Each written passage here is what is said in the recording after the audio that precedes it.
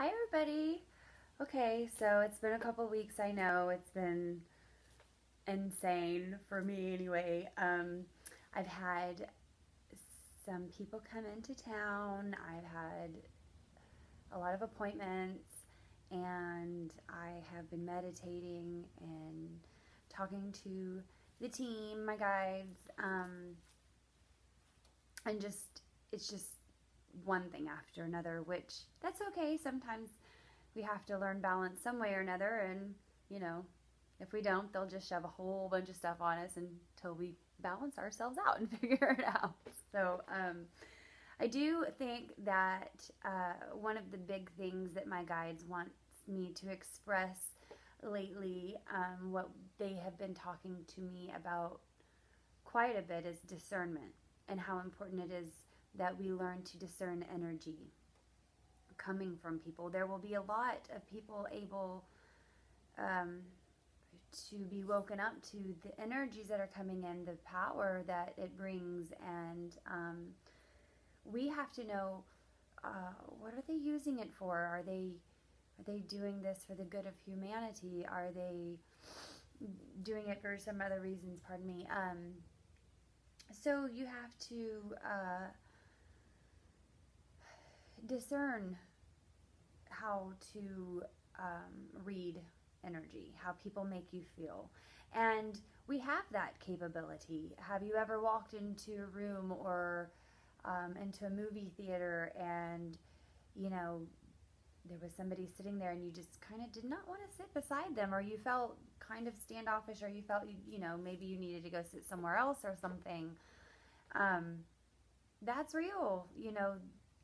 That's you feeling something your spirit is telling you to feel. And we could also say, uh, you know, time is not linear like we think it is. It's in these fractals, and we can pull it from here. So, every moment is a now moment. Your birth and your death are happening at the same time, and everything in between. So maybe you have already gone into the movie theater, and maybe you've already sat beside that person that you didn't feel very good about, and maybe it's because you've already done it, and maybe because you found out that that person is extremely sick and just coughs all over you and makes you extremely sick. So that's why you have this energy of don't sit next to them, or it could be anything.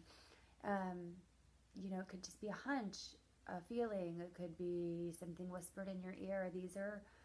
These are ways that your spirit talks to you, and the more you meditate and the more you open your clairvoyance and your clairaudience and your clairsentience, the more you feel things, the more you know you, the more you figure out who you are, then the easier it is to speak and to have a contact with your higher self, or with spirit, or any entity that you wish to gain knowledge from. These things are very, very true. Um, you have to give yourself time. You have to give yourself credit. You have to believe in yourself and know that, if you've had that hunch before, it wasn't taken away. That gift of that knowing wasn't given to you and then now it doesn't work anymore. You still have that. So, have you ever had something happen, like you wish you heard this song on the radio, and the very next song came on the radio was the song that you wanted to play? Or maybe you are thinking about somebody and then they call on the phone or text you. All of these things, all of these things are gifts that you have that don't go away. They always, always are there. We just have to learn how to use them and how it speaks to us, and no, just believe in yourself, because again, they're not given to you just to be taken away the next moment. You have beautiful, wonderful potential, every single one of us. Every single one of us. And my beautiful light workers, that's what we're here for, is to spread that knowledge and that beauty with everybody else, with our friends and our family members. And that's what I think BQH is for. quantum hypnosis for people who really want to figure out some of these things, through their own experience. BQH is beyond quantum healing. It's a hypnosis that can be done remotely in the comfort of your own home. I can be here, you can be there, and we can do this thing comfortably and with love, with pure intentions. It's a way of communicating with your higher self. It's a way of getting answers on spiritual knowledge, galactic wisdom, your guides, your teams, anything that you wish to know. It can accelerate healing modalities. You can be healed faster through BQH, and you can get answers to any physical healings that you have questions about. BQH is something that is spanning the globe now, and can be done to open up a sense of knowing inside of yourself, a sense of remembrance, I should say, which is also helping you discern energies, because that's what's really important, what's coming through, the knowledge that's coming through, the many people that are understanding that there is more out there. A lot of times they may be tricked. I've seen some friends who've been maybe tricked by some certain energies, and I won't say that it was necessarily a bad thing. A certain way to perceive it could definitely see it as a bad thing, but this trickster ended up showing my friend some things that really need to be shown, and unfortunately had to show her in a sort of dramatic, chaotic kind of way. But message received, and sometimes that's how things come across. But what I'm saying is, it doesn't have to. We don't have to go through chaos or trauma to hear a message, to get the point. Usually going through those things is because they have exhausted all other options to get a message through, and now they will use the trickster to get your attention. That's okay. That's okay if that's what gets us to where we need to be, and knowing that your intentions are pure, knowing that going and being in your heart space, which is so important, so important. When you are your higher self, what would your higher self do? Do you remember that? WWJD. Well, what would your higher self do? What would, in any situation, what would the being of love say in this situation? Even in a horrible situation, things that are dark and ugly, things you don't want to see, things you don't want to experience, that I know a lot of you are seeing and experiencing, and my brightest light goes out to anybody who needs it, and pull from it. Pull from this video. Know that I have light to give, and I am right now pulsating it out to whoever needs it to light up any corner. I do it with love. I do it with hugs. I do it with compassion, because that's the only thing that will work. We should know that by now. Not more war or more ugly words or anything like that. Again, take what you need. I'm giving that to you. So, but try BQH. Try finding out what your own higher self has to say to you. I do this by donation basis. You can ask questions. Put my email down below. I'm in the process of getting my website set up, so there will be a place for you guys to go to here shortly, that we can you can see more things and get to know me a little bit better. on your own time, anytime. But if you are interested in being hypnotized, know that I can do that from here and you there, and we can set this up, and it can be done in a way that suits you, in a way that you can afford, and what works for you right now. I believe that that might be what you need. I did a session last week. I wanted to tell you guys about anything can happen during these sessions. This happened to be a client who was a little nervous. She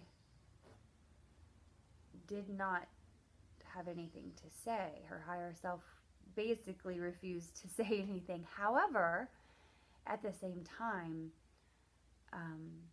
there were these beams of light that she was seeing that kept piercing her and pulsating brighter, and we could experiment with these lights that she would see, and they would change colors, and I could say the words love, and we could watch the lights get bigger, and I could say children or chakras. We would say some negative words as well that didn't work, and they would get dimmer, and but every single time these lights, they would pierce. She felt that they would pierce her, and they would shine, and she would constantly just crying because she felt peaceful.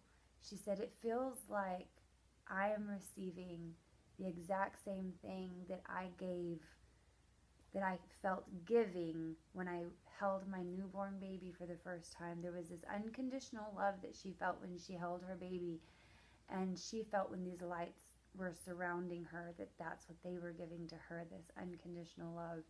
And it went on for a good 45 minutes.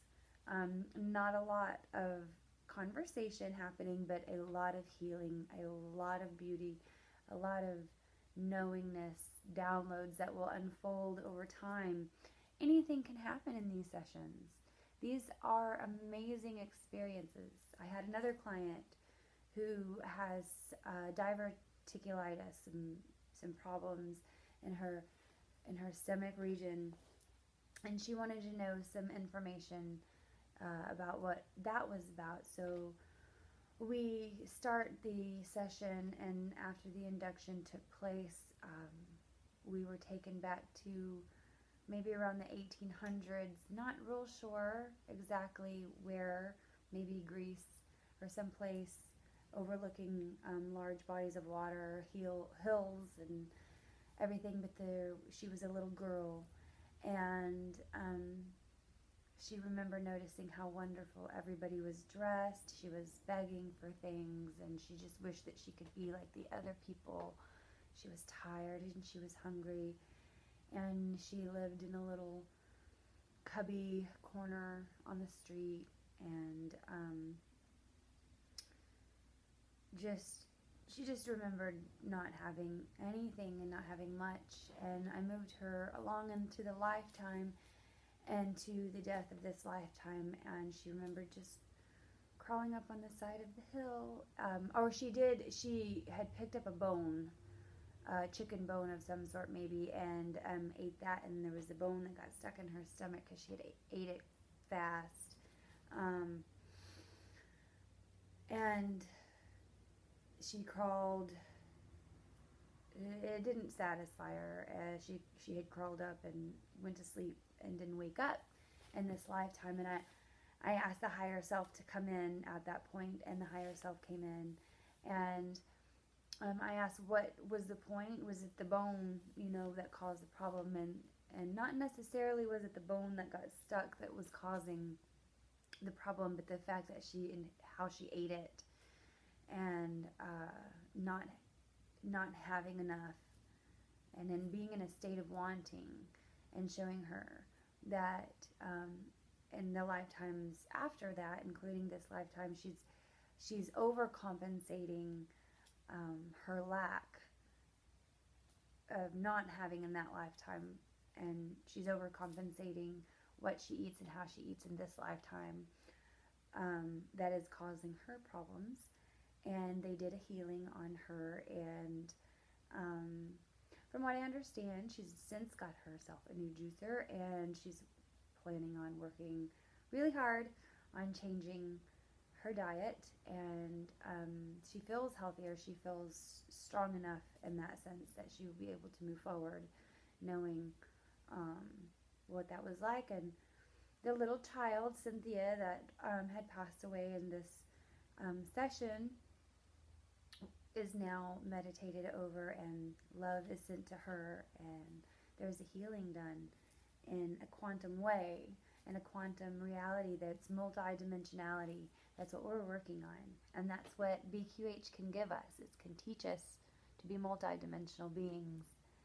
And I suggest if you have questions on any of that to give me a call. My email is down below. Email me, ask any questions. We can set something up. We can talk about it. You just let me know if that's something that interests you. Going within, asking questions and going within instead of asking anything else from without. That's what's going to get you where you need to be. That's what's going to get you able to be clairvoyant, or be able to channel, or be able to connect. That's what's going to get you to be able to live the life that you need. These energies coming in right now, that's what this is about, is moving forward. Moving forward in your heart center, in your heart space, and pulling everything that you know and logically, and pulling out all down so you can logically know with compassion and with love, with everything. You know, what's going on right now is love is being pierced. Love and light is being pierced. We light workers are holding this. We're able to hold this and retain this energy so that we can send it, you know, where it's needed, into these dark corners, and it keeps coming in. These waves of energies keeps coming in, and right now it's piercing some dark corners. So what's going on is that these things are coming up to the surface. So you'll notice not just everyone around you, but even us light workers might be quick to jump to the defense, you know, maybe a little quicker to anger, quick to hit that emotional trigger. You know, we have to remember that that's just because we're holding more light, and we're just trying to get rid of this. So try not to be quick to anger. Try not to be defensive. If you are, know that it's just a trickster trying to show you what it is that you need to work on. If someone wants to come to me and say, that lady is a demon, she's obviously talking to spirits, and she needs to go to church, you know, God bless her. That's okay. That's okay. They can think that. Because guess what? I know my own truth, and I know what works for me, and I know what doesn't work for me. And what they say won't affect me. And I can love them through whatever they're going through. Because if they feel that they have a need to tell somebody else what they need and how to live their life, then it's just a mirror for what they need. They need to go within and look at their life from a personal perspective, a perspective of self, not another's perspective. That's really important.